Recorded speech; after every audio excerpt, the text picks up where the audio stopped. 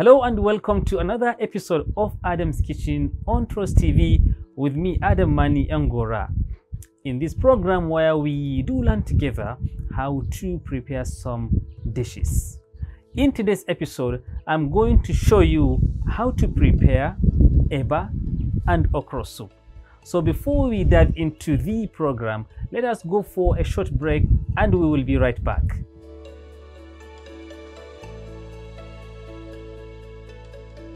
Welcome back. To prepare this meal, we are going to need the following ingredients. First, we are going to need gari, which is a dried grated cassava. We are also going to use puree, which is a blended tomatoes, some ginger, garlic, and pepper, and some chilies. And also we are going to need some vegetables like spinach and ugu. We are also going to use a garden egg, salt, seasoning, and what I called 4 spices. Of course, it is a mixture of cinnamon, cloves, coriander, and rosemary. We are also going to make use of okra itself, which some people call as okra, red oil, crayfish, and of course protein, which is going to be a mixture of some lamb shank, some brisket bone, and also some beef. So let us get started. First of all, before I make the eba itself, let me begin by preparing the soup. While our soup is getting ready, then we can move on to prepare the eba. So I will first start my fire and then pour some amount of oil. It all depends on the quantity that you want to make, and then you can decide the amount of oil that you are going to use. So we will allow this oil to be hot. Then I will go ahead and begin to fry my puree. So as you can see, my oil is already on fire.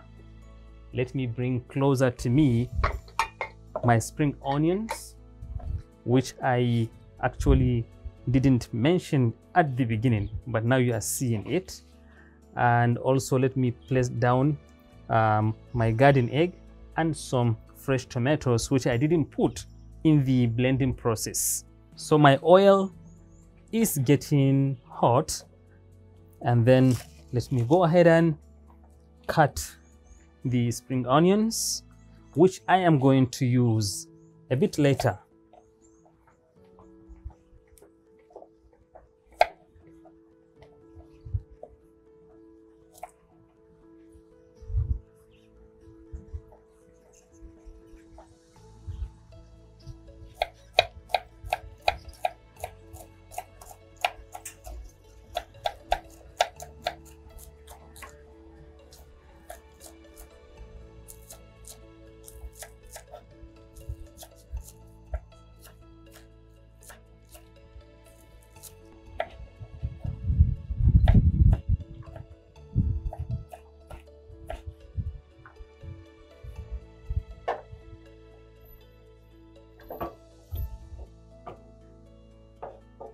So as my oil is getting hot right now, I am going to add the blended puree and then allow it to fry for some time. So this is a kind of similar process with which you use while making a stew. So in a way, you can call it like making a sort of stew, before adding the rest of the ingredients and make it okra soup. So while I am getting this fried, I'll now go ahead and add my seasoning, some salt,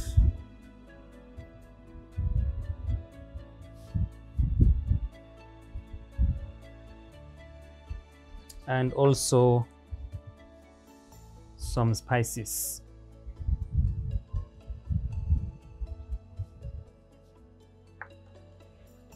And then allow it to continue to fry for some time.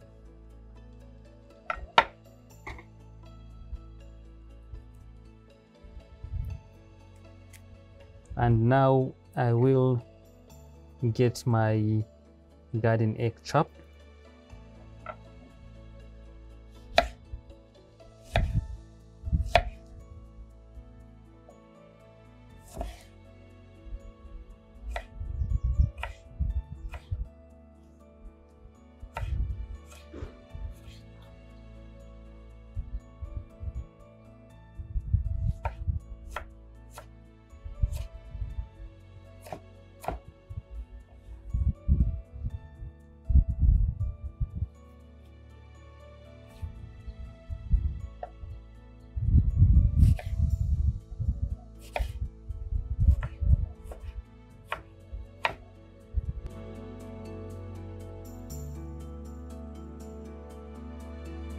So with this being put in place, let us go to the next step,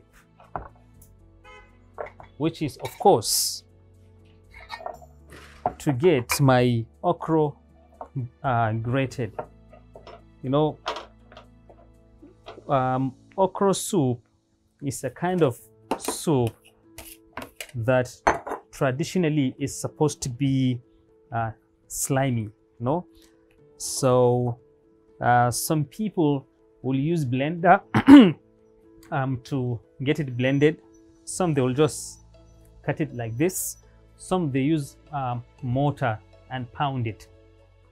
But then I found it more effective when you use grater and grate it. It gives a much better result.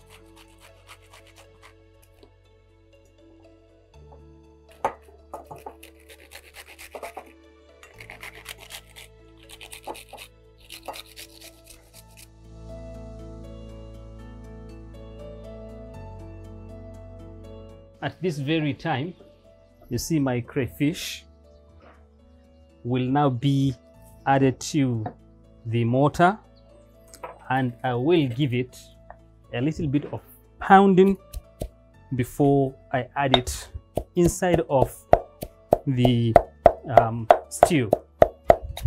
Yes, it's now good to go. I'll now pour it there.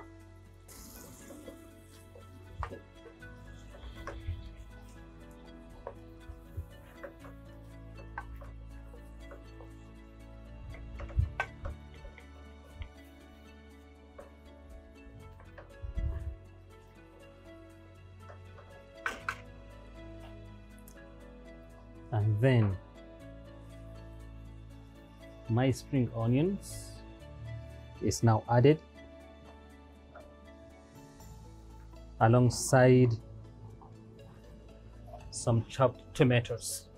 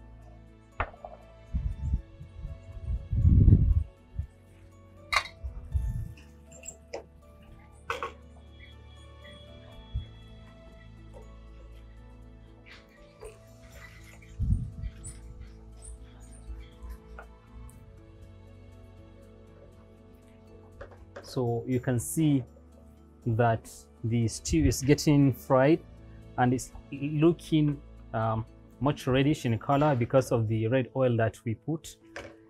And this is one of the best way to make sure that your soup remains slimy, remains sticky, as opposed to using white oil.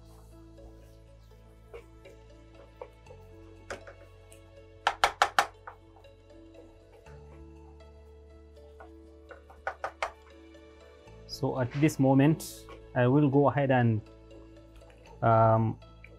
add my meat. Remember, as I mentioned it during the introductory part of the episode, this is actually beef, some chopped lamb shank, some steak, some flank, and also brisket bones. And now I'm adding them all into the stew as it gets fried.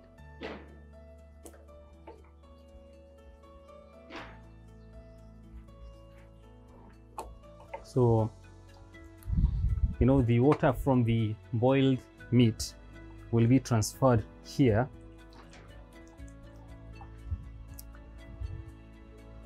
and we'll keep it for later use.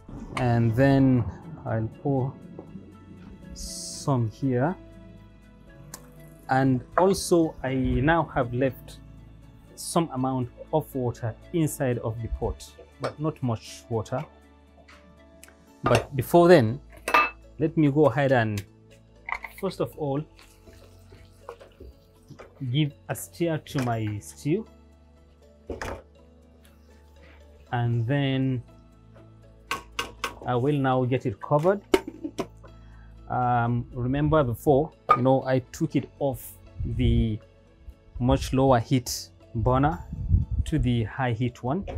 So I will now bring it back here and give it a medium heat so that it can continue to cook slowly. Okay, and then with this small burner, I will put my small pot there and add my okra here. See, let me use the wooden spatula.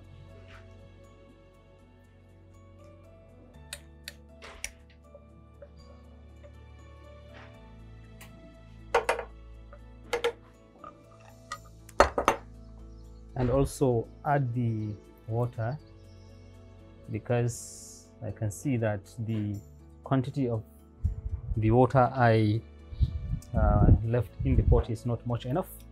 So what I'll do is now I give it a heat.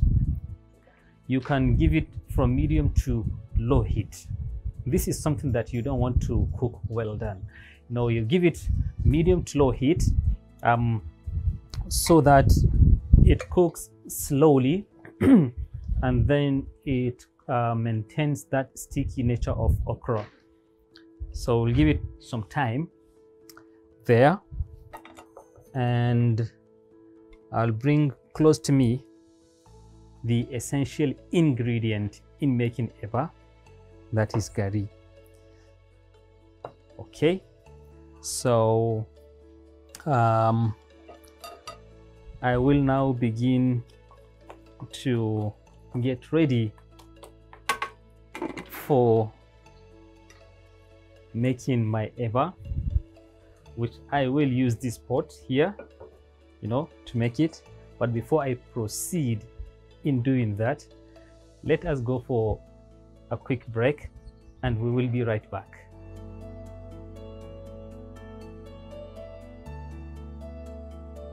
Welcome back.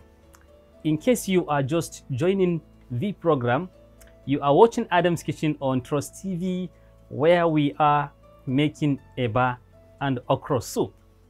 So as we are now back, let's check how is our okra doing. So you can see that it has made a lot of progress. And something really important to take note of is that depending on the level of fire that you put, some people would prefer to leave their pot open while they cook the okra. Some would cover it, but with a little opening, so that the okra still be sticky and it draws, you know. So for us, because the level of it is really low, that's why I did cover it, but at some point I did open it, like what you are seeing right now. See, it's already open, and you can see it has made a lot of progress, you know. And with this, I can go ahead and turn off my fire. And then the next thing that I'm going to do is to start the fire, with which I am going to boil some water for making my eba. And depending on the amount of eba that you want to make, that determines the quantity of the water that you put. And something really important is that no matter how small or water you put, you know, eba is something that at any point in time, no matter how much water or how little water you put, you know, when making it, you can always choose to add water or gari.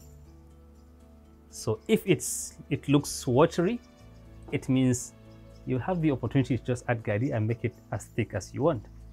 If it looks really thick, then you can as well add some water as much as you want to make it consistent, you know, with your desire.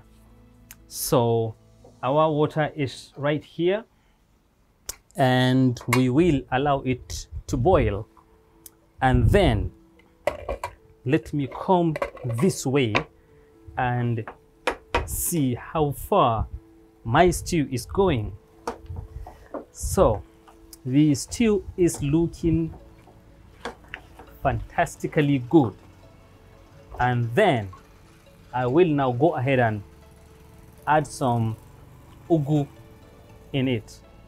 Now, this ugu, you know, I already did cut it and then put it inside of freezer. So it's a frozen ugu, that's why it's looking a bit dark.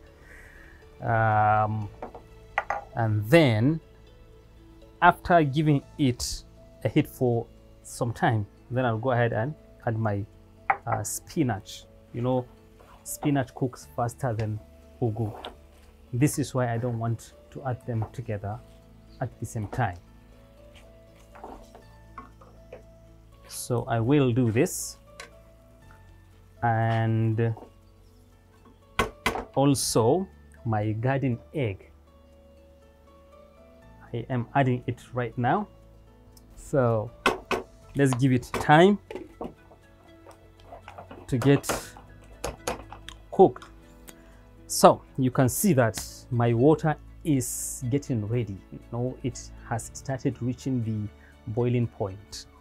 So I will grab my gari and bring it close to me, and also grab my stirrer and be ready, you know, for the big deal. Okay. Remember, I said this water is going to be reserved for later use, and I think now it is the right moment that I use this reserved water.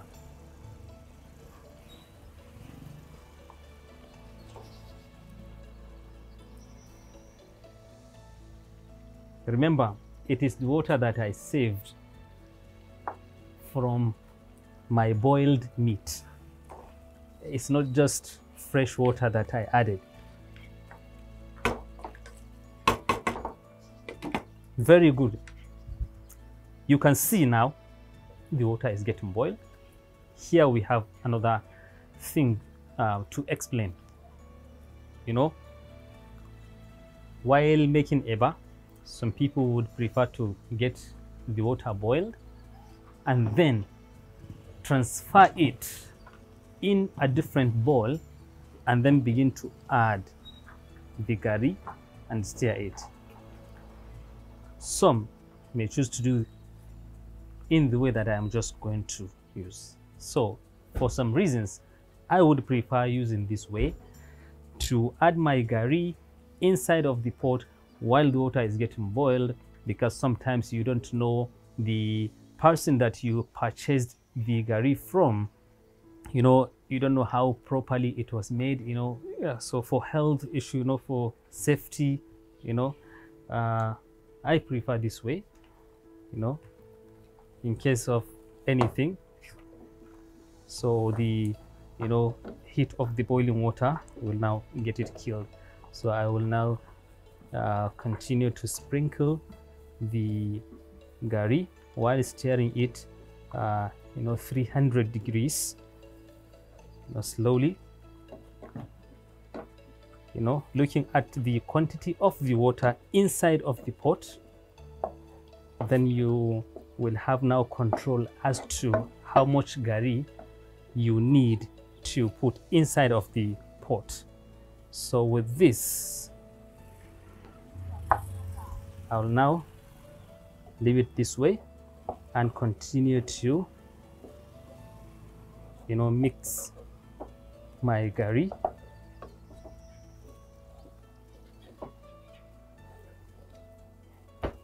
You can always wish to add water as needed, and also you can always wish to add the gari as needed.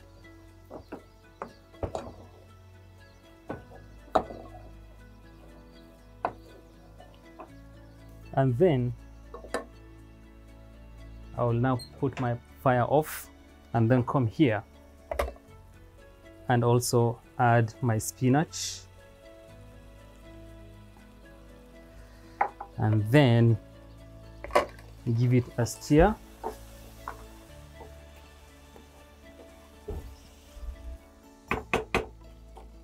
So at this very point, I will now go ahead and add my okro.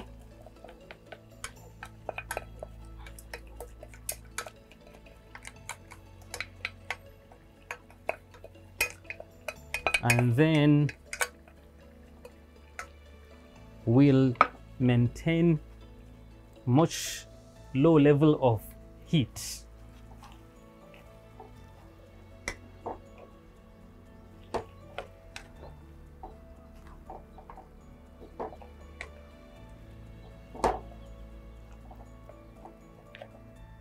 So you can see that the objective of making this soup slimy is being met. See, it's looking sticky. See how it draws, and that is the best way, you know, to eat your eba with okra soup. I will now give it about 3 to 5 minutes, and then we'll come back and serve the dish. So at this point, I guess we will go for another break and we will be right back.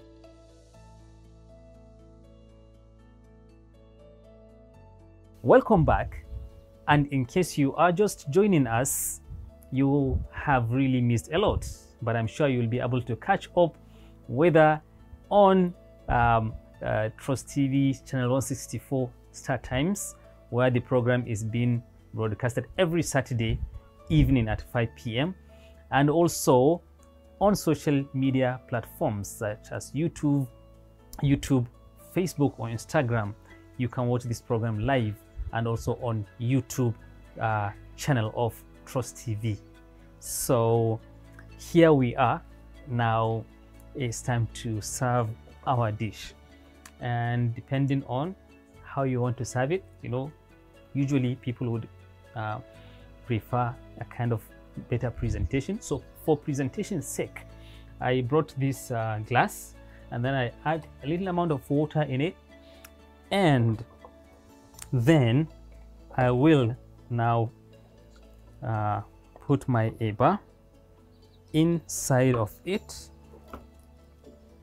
Now, like this,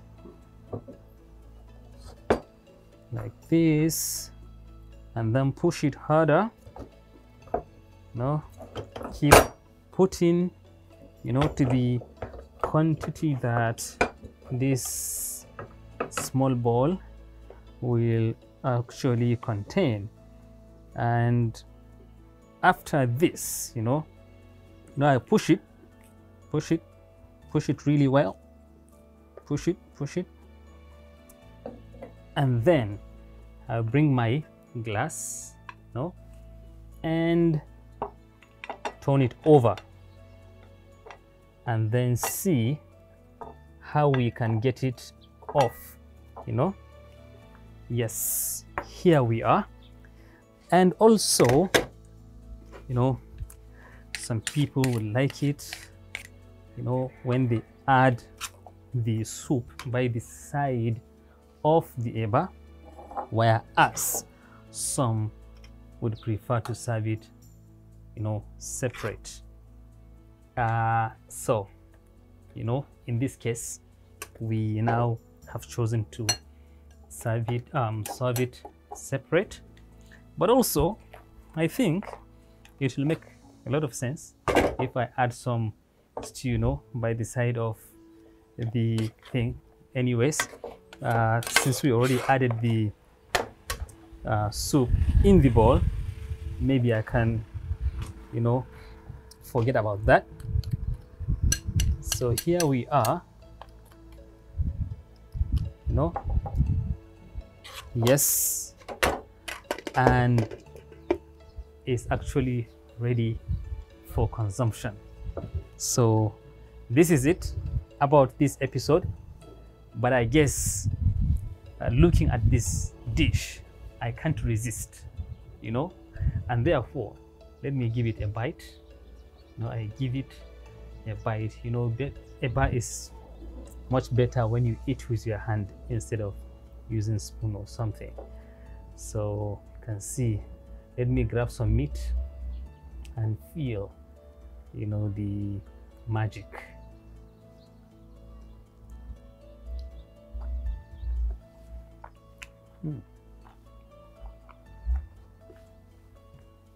This is a heaven on earth. Wow.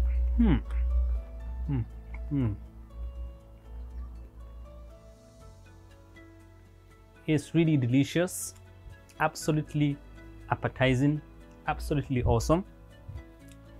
And with this, we have now come to the end of the episode, and we hope to meet again in our next episode.